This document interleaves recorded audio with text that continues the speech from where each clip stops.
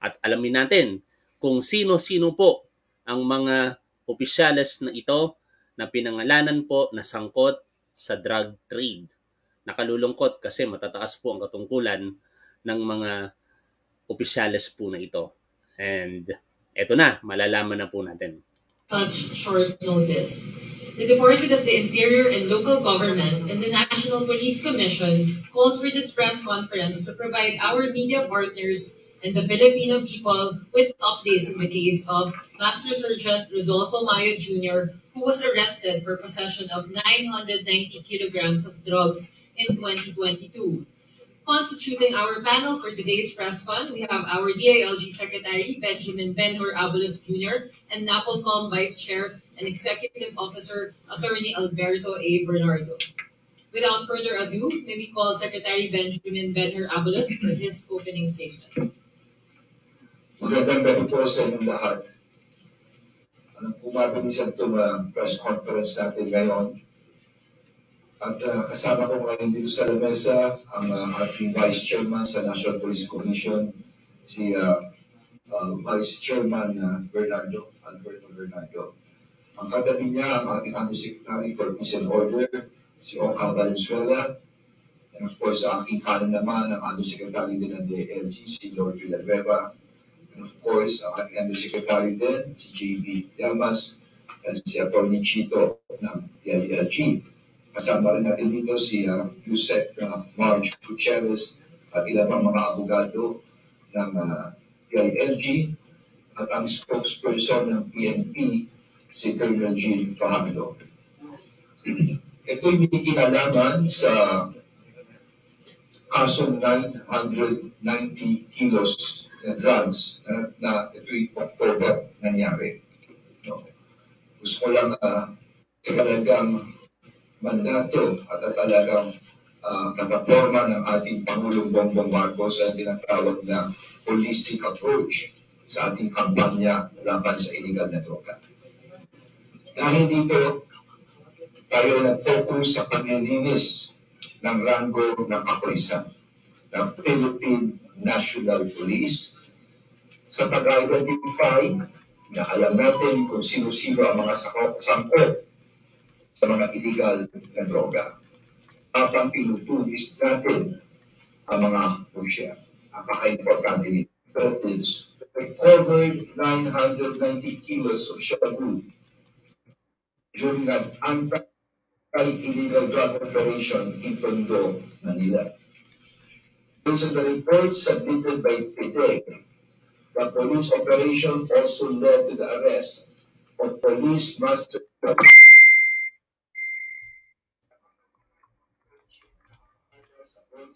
San Juan, malapit sa Camp-Crame. At dahil dito ang Philippine National Police ay gumawa o nag-create ng tinatawag natin Special Task Force na kinilala na SIPG 990 to conduct investigation to the matter.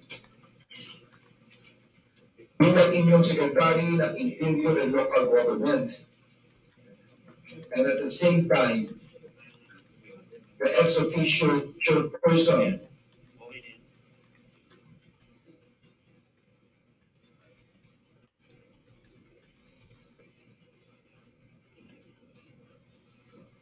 of the National Police Commission, exercising administrative and operational supervision over the PNP.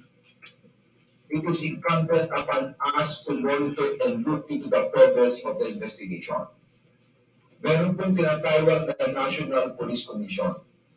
Ito ay nag-exercise ng administrative at operational supervision sa PNP. So kami ang mag-monitor sa progreso ng kabilang investigation. Kung kaya, kung maalala ninyo, yung sinabi ko noong February 2023, dahil napapansin ko parang mabagal itong kaso nito, itong gumawa ako ng sulat address kay General Asuril. Sinasabi ko rito, ano na ang resulta ng fact-finding na ginawa nito tungkol sa mga kaso.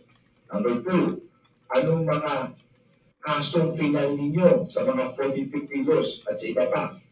At ano na ginagawa sa illegal drugs? Dahil ako'y naniniwala, hindi lang si Mayo involved dito, dapat marami pa. Ito yung February 2023. Considering the 4 months that already passed, I specifically requested the Chief PNP to update us the soonest possible time on the steps taken by the PNP to investigate and file charges against any police officials who may have induced, assisted, or collaborated with the criminal activities of Mayo. These include the results of the fact-finding investigation conducted by the SIPG 919 and what charges or proceedings have been initiated against those found involved. Kamukha na sinabi ko, sa gantong kalaking bagay, imposibleng si Mayo lamang. On March 23, during the Embankment Committee, dito mismo sa lugar na ito, nagkaroon kami ng meeting ng National Police Commission. Andito yung mga ibang police officers tungkol dito sa Mayo case. General Eliseo de la Cruz, ang head ng Special Task Force 990, admitted before the members of the NBAC na ito sa Special Task Force 990 ay ginawa lamang para imbestigahan yung nawawalang 42 kilos ng shabu na ninakaw. Sabi ko nga, ano ba mas importante? Yung 42 kilos o yung 990 kilos? Dapat hindi lamang yung 42 kilos, mas mahalaga yung 992 kilos. Kaya nung hearing na yun, sabi ko, kuruha kayo ng chronology. On the part of the PORCOM, 3 meetings were held with the PNP to be apprised of updates on the aforementioned anti-illegal drug operation. However, the Philippine National Police leadership did not provide any conclusive information on the matter. Incidentally, these 3 meetings were conducted before the 2 chambers of Congress in the Philippines held 2 separate hearings on March 7 and 8, respectively. Disappointed with the very slow progress of the investigation, I, in the exercise of my authority as the ex-official chairperson of the PORCOM, in a letter addressed to Vice Chair Alberto Bernardo, dated March 27, 2023, I authorized the conduct of a fact-finding inquiry on the involvement of Mayo and other police officials in the seized 990 kilos. Gumawa ako dahil hindi nga ako natutuwa sa nangyayaring final na kaso. Kaya noong March 27, ginawa kami ng fact-finding board na pinapangunahan ni Vice Chairperson Bernardo para imbestigahan lahat ito at lalong lawakan pa ito. Ang fact-finding ay marami nang kinuha mga testimony ng mga testigo. Marami mga tapes. No? The fact-finding board has taken testimonies of several personalities, and based on this and other pieces of evidence, including tapes, mga iba-ibang klaseng tapes, under the possession of the board, it shows that there is indeed a massive attempt to cover up the arrest of Sergeant Mayo. Inuulit ko, lumalabas sa mga testimony, no? Sa mga salaysay, sa mga testigo, sa mga tapes, sa lahat ng ebidensya, sa ngayon pa lang, nakikita natin na may malawakang pag-cover up sa nangyari ito. Hindi tayo papayag na mabago ito. Salot ang droga. Dapat managot ang mga taong ito at seryoso ang pamahalaan dito, seryoso ang National Police Commission dito. At this point, may papakita mo na kami sa inyong mga video. Isa lang ito sa iilang video, ito'y sinamarize lang pero may makakaba ito para lang maunawaan ninyo ang mga nangyari. And this will corroborate other testimonial evidence depicting what supposedly transpired during the October 8, 2022 anti-illegal gun operation in Tondo. At a glance, the video would show a different scenario as compared to the narration of facts as stated in the report submitted by the PNP. Parang iba ang nangyari doon sa mga report na final ng Philippine National Police. Kasama na ang mga dokumentong naka-attach sa kaso. At saka mga testimonyang binigay ng PNP officers during the congressional hearings in March 2023. Ano-orin muna natin ito at pagkatapos ito, may anunsyo ko kung anong gagawin natin sa mga taong nakita natin dito dahil sigurado ko, once makikita nyo ito, magigigil kayo sa galit. Inuulit ko, lumalabas na iba ito sa official report na ginawa ng Philippine National Police. Nako, sino kaya ito? Merong sigurado may masisipa ngayon. Ano? Sino kaya? Abangan natin sa susunod na mga yugto, ano? Ano ko natin ang video? Sana makita natin. The actual CCTV footages. In coherence to the factual sequence of events regarding the 990 nakatutok na pala doon. hosted from Police Staff Sergeant Mayo. Contrary to the reports presented and tendered by the PNP Drug Enforcement Group. On October 8, 2022, at 11:58 a.m., Police Master Staff Sergeant Mayo arrived in his SUV and parked in front of WPD landing in Tondo.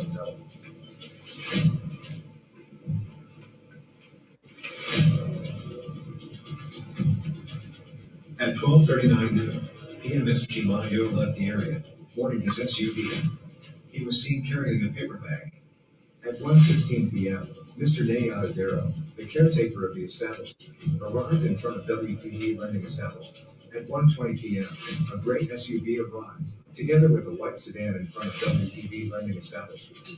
Earlier, PMSG Rodolfo Mayo was already caught by the operatives of PNP Drug Enforcement Group. At 1:21 p.m., Police Captain Sosonko of PNP Drug Enforcement Group, together with 5 others, disembarked the gray Montero and white sedan in front of the same establishment. At 1:28 p.m., Patrolman Kalal was seen talking to Mr. Ikatlo, the caretaker, asking him to stay on the side for questioning in front of the establishment. At 1:31 p.m., Police Staff Master Sergeant Ribusora was seen entering the establishment. At 1:34 p.m., Police Captain masyado kasing maliit yung video, ano, mga tol. Hindi ko rin ma-zoom in. Kaya pagpaumanhin nyo po. Pero ang pinapakita po dito sa atin yung chronology of events o yung pagkakasunod-sunod po ng mga pangyayari nung inaresto po ito pong si Sergeant Mayo noong October 2022. Patuloy po nating panoorin o pakinggan po ninyo ang sinasabi po dito ng narrator. 4 p.m., Police Captain Sosonko was seen entering the same establishment. At 1:39 p.m., Police Captain Sosonko was seen escorting the then handcuffed PMSG Mayo entering WPD landing. This was his first entry after being caught by PNP Drug Enforcement Group. At 1:43 p.m., PMSG Mayo was brought out of the establishment while Police Master Sergeant Kachirata, Police Senior Master Sergeant Ribosora, and Police Captain Sosonko entered. 1:48 p.m., PMSG Kachirata opened the trunk of the sedan while a man wearing black t-shirt carrying medium-sized luggage and putting the luggage inside the trunk of the car. 1:50 p.m., PSMG Kachirata and the man wearing black t-shirt were seen carrying his stuff and putting it in the back passenger seat of the said car. 1:52 p.m., a white van in a black sedan arrived near WPD establishment. At 1:56 p.m., Mr. Ikatlo was seen talking to PNP personnel in front of the establishment. At 1:59 p.m., Still handcuffed PMSG Mayo was seen again entering the same establishment for the second time, together with Patrol Regular, Police Staff Sergeant Dimai, and Police Master Sergeant Nachimata. At 2:03 p.m., PMSG Mayo was brought back again in the gray SUV. At 2:08 p.m., PMSG Kachirata was seen boarding the red motorcycle and leaving the premises. 2:13 p.m., PMSG Kachirata was seen carrying a small luggage, boarding the red motorcycle, together with PSSG Dubai, and leaving the premises.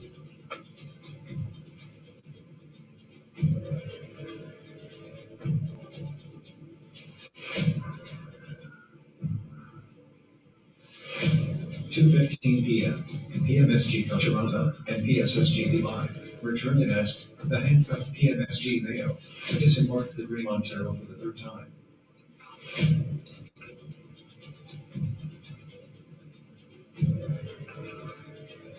At 2:20 p.m., the gray sedan returned and parked in front of the WPD landing. Still on handcuffs, PMSG Mayo was brought out again and boarded the gray SUV Montero. 2:20 p.m., the white sedan parked again in front of the landing establishment with an open trunk. Also seen PMSG Kachiranta and another individual carrying a large-sized black luggage and placing it in the trunk of the said vehicle. 3 individuals was needed to lift the large black luggage, indicating that this luggage must be significantly heavy. 2:20 p.m., the black duffel bag was also seen brought inside the sedan and was placed at the back passenger seat. 2:21 p.m., PMSG Kachirata then boarded the sedan with another individual carrying a black duffel bag and leaving the premises. 2:23 p.m., Patrolman Kalau and PMSG Kachirata arrived using the red motorcycle. 2:29 p.m., Police Captain Sozonko and an individual seen looking for possible CCTV around the area. At 2:48 p.m., Police Captain Sozonko, Patrolman Gillett, and Patrolman Kalau was seen talking outside the establishment. At 2:57 p.m., a black SUV arrived and parked in front of the landing establishment.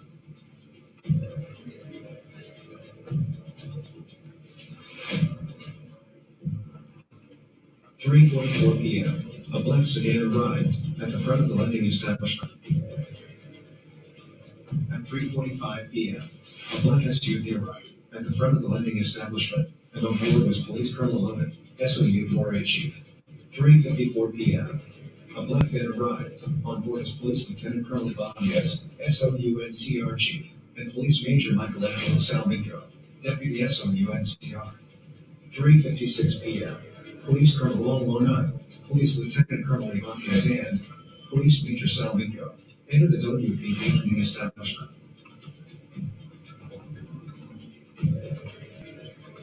At 3:59 p.m., the Director PNP Deck, Police Brigadier General Narciso Domingo arrived at the area. At 3:59 p.m., Director PNP Deck, Police Brigadier General Domingo, Police Colonel Long, Police Lieutenant Colonel Ibanez, and Police Major Salmingo entered the WPD landing.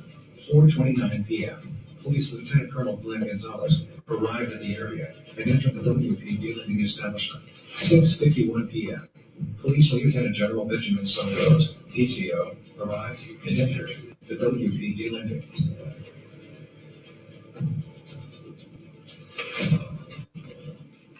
At 7:16 p.m., Police Major Salmingo left the premises. At 7:20 p.m., PNP Bank Director Police Brigadier General Domingo, Police Colonel Long, Police Lieutenant Colonel Ibanez, Police Lieutenant Gonzalez, and Police Major Salmingo were seen talking at the side corner of the WPD establishment. 7:41 p.m., Director of Police Brigadier General Domingo left the area. At 7:41 p.m., Police Colonel Olana and Police Major Salmingo boarded the Grey Montero, where PMSG Mayo was held captive and handcuffed. And now, at 7:45 p.m., PNP Deck operatives were seen removing the handcuffs of PMSG Mayo. As seen in the footage, he was deliberately released and removed in the area, still boarding the SUV.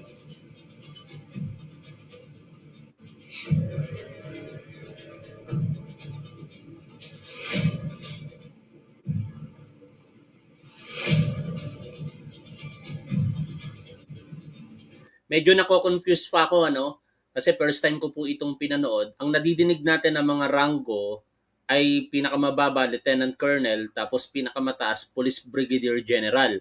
I do not know kung yun po ba ay bahagi ng operasyon o bahagi na ng mga umaareglo. Di natin alam so far, pero patuloy po nating panoorin ito pong live streaming kanina ni Secretary Benhur Abalos.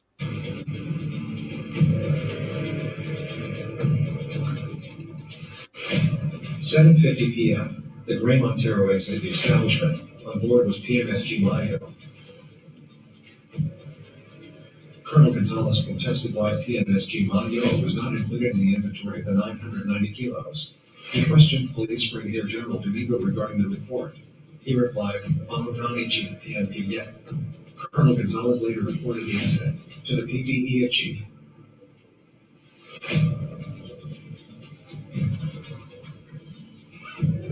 At 9 p.m. on October 8, 2022, suddenly, PMSG Mayo became an arresting officer for a different case as part of their cover-up. This was centered from the spot report regarding service of warrant of arrest for violation of RA number 9165. In addition, as stated on the submitted after operation report, dated October 13, 2022, PMSG Mayo is one of the recommended personnel to receive awards regarding the said accomplishment. Question: why was PMSG Mayo made an arresting officer, where in fact, he was arrested during a buy-bust operation earlier? The next day, October 9, 2022, at 2:30 a.m. on October 9, 2022, a hot pursuit operation was conducted. This time PMSG Mayo was arrested for violation of RA 9165. Along Quezon Bridge, Quezon Boulevard, Quezon, Manila. The spot report was signed by Police Brigadier General Domingo.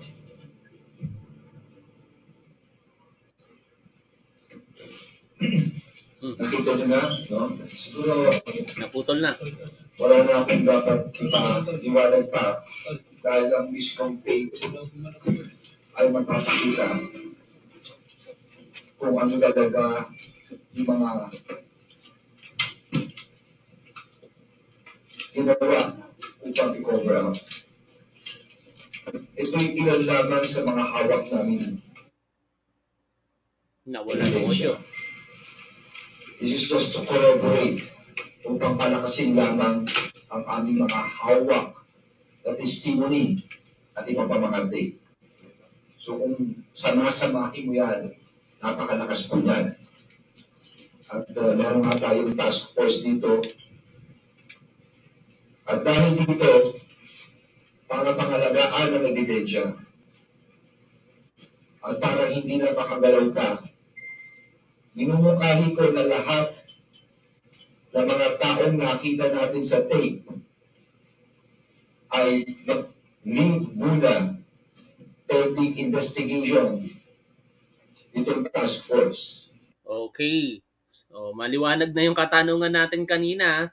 Lahat ng mga binanggit na pangalan ng mga pulis, mula sa ranggong Police Lieutenant Colonel hanggang Police Brigadier General, ay nire-request po ni Secretary Benhur Abalos na mag-leave of absence muna. Hindi natin alam kung sino-sino talaga sa kanila ang merong kasalanan, but so far, kung babalikan natin mamaya, o siguro after na lang ng live streaming na ito, muli kong babalikan yung video at ililista ko yung mga pangalan ng pulis.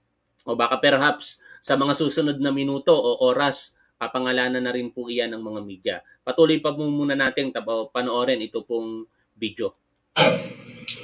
They will be suspended pending investigation. Sino-sino itong mga tao ito? Nakita niyo sa video, number 1, Lieutenant General Benjamin Santos Jr. Number 2. Lieutenant General Benjamin Santos Jr. o Lieutenant Colonel Benjamin Santos? O, sige, tuloy lang natin mga tol, General Narciso Domingo, ang Director ng PDEG. Number 4. Colonel Julian Oronan, ang Chief ng PDEG SOU 4A. Number 5. Captain Jonathan Sosonko, ang head ng arrest team PIDEG, SOU 4A. Lieutenant Colonel Arnulfo Ibanez, ang OIC ng PIDEG, ito yung Philippine Drug Enforcement Group, SOU, NCR. Number 7, Major Michael Angelo Salmingo, PIDEG, SOU, NCR. Number 8, Lieutenant Colonel Glenn Gonzalez, Quezon City Police District. Number 9, Lieutenant Asharaf Amerol, ang Intelligence Officer ng PIDEG, Intelligence and Foreign Liaison Division. Number 10, Lieutenant Colonel Harry Lorenzo III, ang Manila PD Moriones Station Commander. 11, Captain Ranggo Pinyon, ang Intelligence Section ng PIDEG, SOU 4A. Ito yung mga taong 3-star general yung pinakamataas na binangalanan ni Secretary Benhur Abalos. Si Lieutenant General Benjamin Santos. Ito po, siya po iyon. Yung unang-unang pinangalanan ni Secretary Benhur Abalos na nakita po sa video. Ulitin nga natin mga tol. Force. If not, they will be suspended pending investigation. Sino-sino itong mga tao ito? Nakita niyo sa video, number 1, Lieutenant General Benjamin Santos Jr. Siya yon mga tol, Number 2, Ito po yung unang-unang pinangalanan ni Secretary Benhur Abalos, Lieutenant General Benjamin Santos Jr. Taas, 3-star general. General Narciso Domingo, ang Director ng PIDEG. Number 4, Colonel Julian Oronan, ang Chief ng PIDEG SOU 4A. Number 5, Captain Jonathan Sosonko, ang head ng arrest team PIDEG SOU 4A. Lieutenant Colonel Arnulfo Ibanez, ang OIC ng PIDEG, ito yung Philippine Drug Enforcement Group, SOU, NCR. Number 7, Major Michael Angelo Salmingo, PIDEG, SOU, NCR. Number 8, Lieutenant Colonel Glenn Gonzalez, Quezon City Police District. Number 9, Lieutenant Asharaf Amerol, ang Intelligence Officer ng PIDEG, Intelligence and Foreign Liaison Division. Number 10, Lieutenant Colonel Harry Lorenzo III, ang Manila PD Moriones Station Commander. 11, Captain Ranggo Pinyon, ang Intelligence Section ng PIDEG SOU 4A. Ito yung mga... Ayon dito sa designation ni Lieutenant General Benjamin Santos, siya po pala ang Deputy Chief for Operations. Alam niyo po ba kung ano po ang ibig sabihin nun?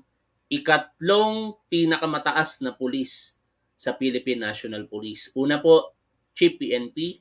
Pangalawa, Deputy Chief for Administrations. At ikatlo po ang Deputy Chief for Operations. Ito pong si General Benjamin Santos, siya po ang pumalit sa pwesto nitong si dating Lieutenant General OIC, Lieutenant General Vicente Danao Jr. Okay? Yan, Ano pa ba ang nakalagay dito? Yun lamang, yung additional informations na nakuha po natin, nakakagulat po ito kasi bagamat pinepresume so far na sila po ay wala pa rin kasalanan dito pero hindi maipaliwanag yung kanilang presensya noong Oktubre 2022 kung saan nakita nga po prior sa arrest nitong si Mayo ang mga nabanggit na opisyales ng Philippine Drug Enforcement Group or PIDEG. At ang nakalulungkot pa, yung pinakamataas sa kanila doon sa area ay ikatlo sa pinakamataas ang katungkulan sa ating Philippine National Police. taong nakita nating lahat na nandito sa tape na ito. So, kamukha na sinasabi ko, mag-leave na lang muna sila, pending investigation. If not, they will be suspended pending investigation. Kamukha ng aming pangako sa inyo, dito po sa DILG, sa National Police Commission, hindi kami papayag na masira ang ating bansa nitong droga. Kung kailangan linisin ang ranggo, gagawin namin ang sinumpaan namin dito. Lilinisin namin ito ang pinapangako ko namin sa inyo ito. Ang nakikinig at nanonood ngayon, mahabang laban nito. Tulungan nyo ang ating gobyerno para ito sa ating anak at sa kinabukasan ng ating bansa. Ang mahirap sa lahat, habang lumalaban ka sa droga, yung mga tao mismong dapat mag-aresto ng mga pusher ay sila pa nagiging hadlang at sila pa nagiging protektor. Inuulit ko, walang problema, walang solusyon. Makamalaki ang problema ito, nakakapit, pero ito aming sinumpaan. Ilinisin po namin ang ranggo ito. Maraming salamat po sa inyo lahat. Maraming salamat po, Secretary Benhur Abalos. We now open the floor for questions. May first call, Mr. Rafi Tima of GMA 7.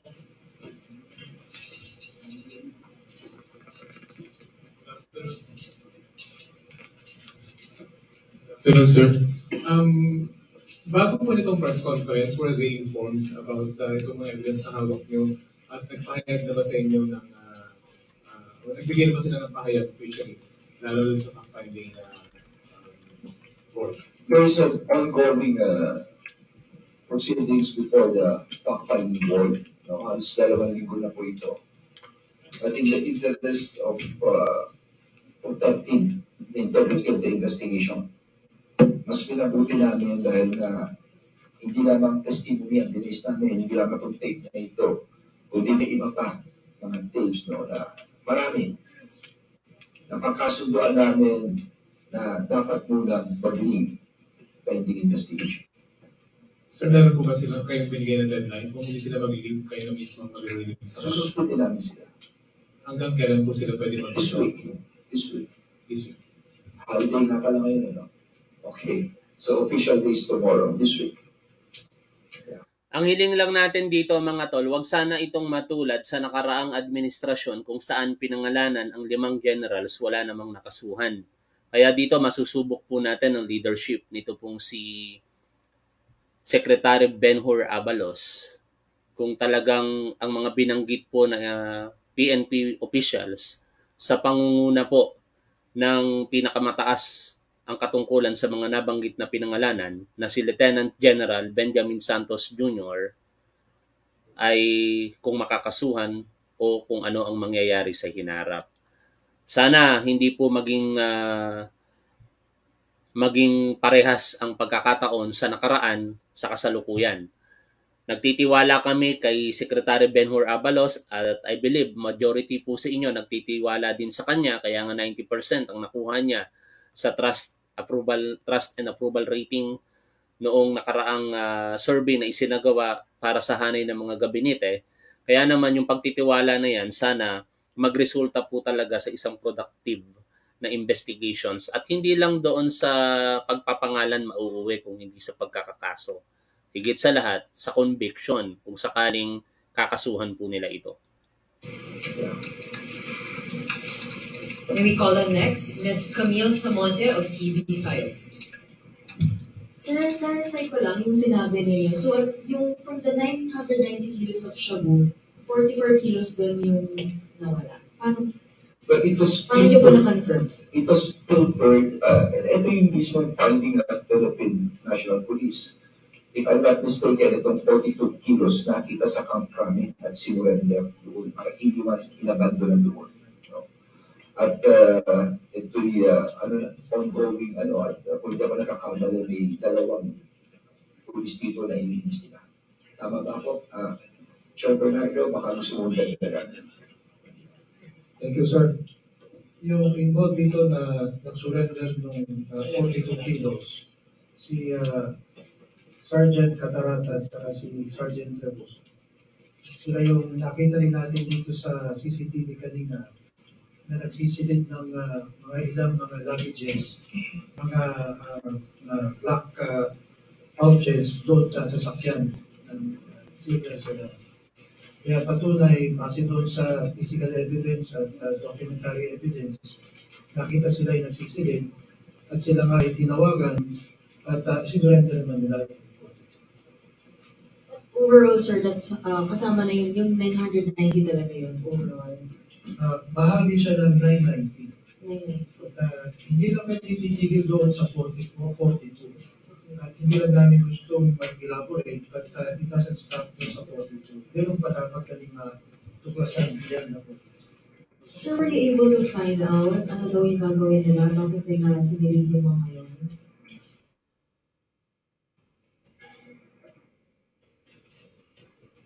Dahil silang pinaliwanag, isa sa sinabi nila, bahagi raw ito ng mga dati nilang kalakalan. Meaning, sir? Merong mga reward doon sa mga informant na sinasabi nila. Gaya ng nabatid doon sa mga public. Parang hindi kaya dahilan na lamang yan? Katulad doon sa ibinulgar ni Director General Virgilio Lasso ng kalakaran sa Philippine Drug Enforcement Agency kung saan 30% ng huling droga ay mapupunta doon sa informer para po maging kabayaran sa kanyang informations na ibinigay sa ating mga operating elements. We do not know, Tuloy natin. Particularly at yung una natin mga investigation. Subalit, pansamantala, in as much as we are still early on sa fact-finding investigation, we will release yung full disclosure as we Pero as you saw, Domingo, the director of PNP, number 4, kasi yung una si Mayo, pero ang si Mayo. Number 4, Pakisabi sa lolo mo sa press kung tatawagan. Special Operations Unit 4A. Number 5 is Police Captain Jonathan Sosonko, the head of the arrest team. PIDEG stands for Philippine Drug Enforcement Group. SOU is Special Operations Unit of 4A. Number 6 is Lieutenant Colonel Arnulfo Ibanez, OIC of PIDEG, SOU National Capital Region. Number 7 is Police Major Michael Angelo Salmingo, the Deputy of the PIDEG, SOU NCR.